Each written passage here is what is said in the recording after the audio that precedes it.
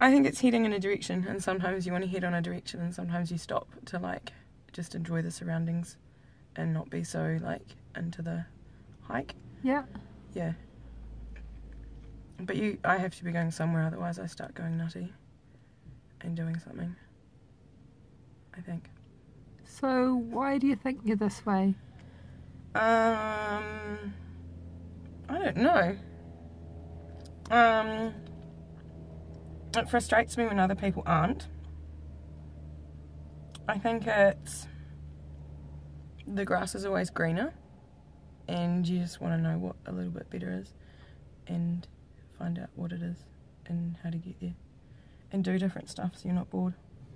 So have you always been like that, or? I don't think so. Maybe. I don't know. Do you remember when it changed? No. No, not really. But you definitely are now. Yeah. Can you describe for me the most ambitious person that you know? Ooh.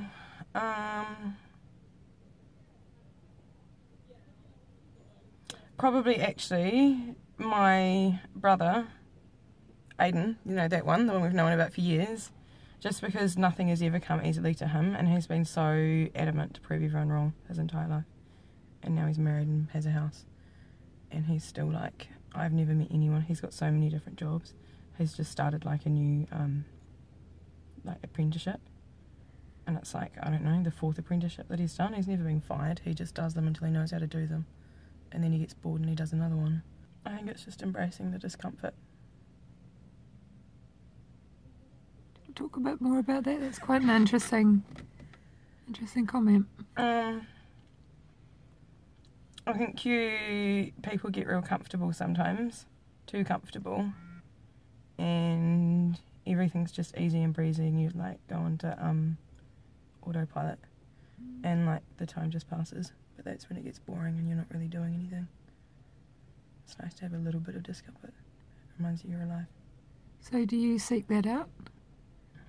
Sometimes. Yeah. Only when everything's boring. Do something different.